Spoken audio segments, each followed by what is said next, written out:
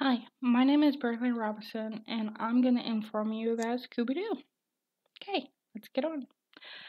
Did you ever wake up early on a Saturday morning to watch cartoons?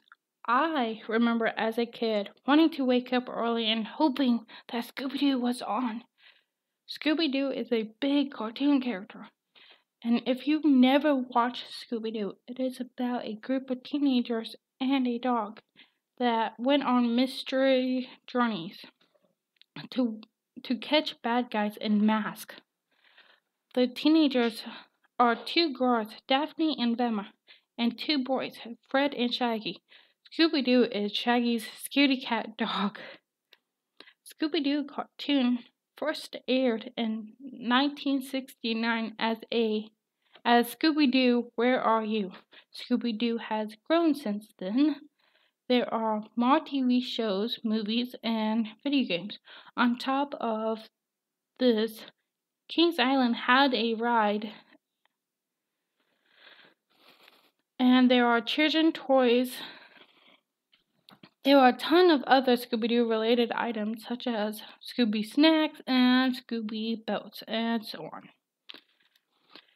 In 1969, when the first Scooby-Doo, Where Are You, aired, it was pretty good. The mysteries were good, but the graphics were not so good. There were some visual mistakes.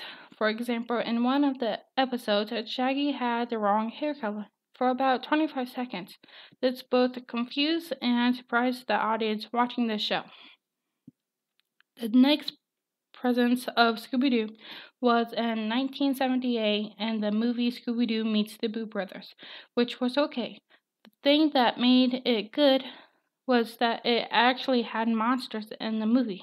However, it only had 2 to 3 characters at a time, which made it less fun because it wasn't the whole game.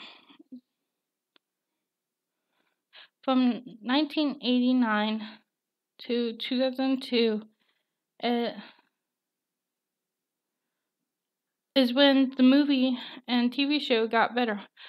My favorite is in 2001, Cyber Chase, which they made based off a video game. The movie was a video game that they were trapped in and they had to get out.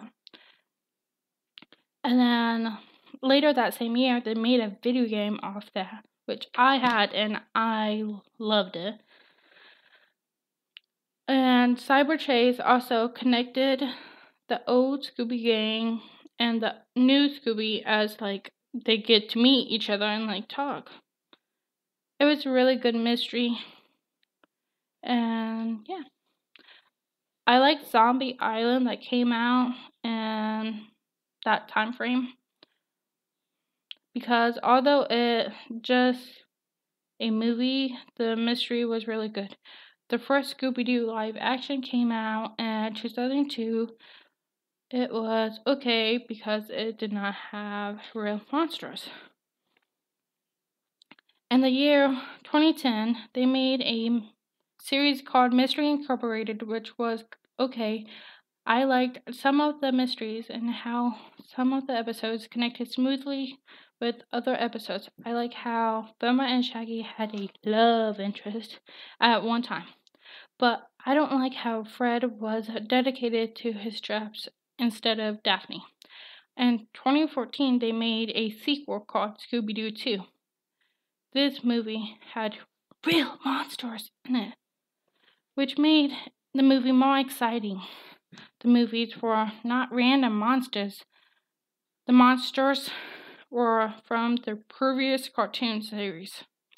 Instead of being in a tropical island like they were in the first movie, they were in the city. This made it more relatable because most people live in the city, not in an island. After the movie, there was a series in 2015 that's called Be Cool Scooby-Doo, which I highly do not recommend. They made Daphne look uneducated based on her attractive appearance.